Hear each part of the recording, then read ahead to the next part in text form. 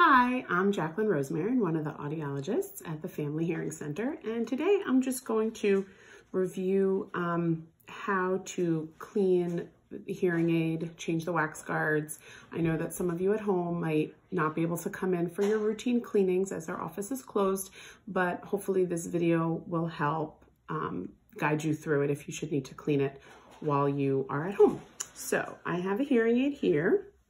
And I'm just using, you can use tissues, or I have like a baby wipe, something gentle.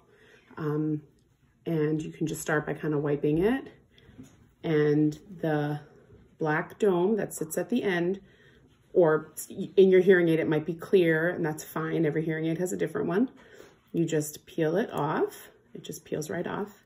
And then underneath is a white ring. And again, every hearing aid company has a slightly different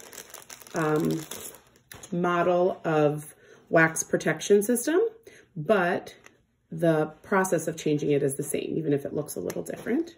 So with this one, I'm going to open this package like this and pull a stick out.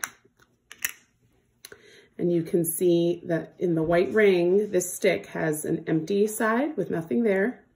And then this one is the new one that we're going to be replacing it with. So we're going to take the empty side and stick it into the hole, just gonna push it in and pull it out.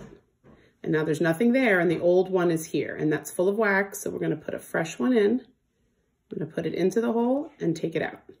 So it's really simple. You're just going in and out, and then you throw this away because it has the old wax guard on it, and now that's the new clean one. Now you could just wipe your dome and clean it and put it back on, or if you want to replace the dome, that's fine too. If you feel like it has misshapen or torn and needs to be replaced and you have more at home.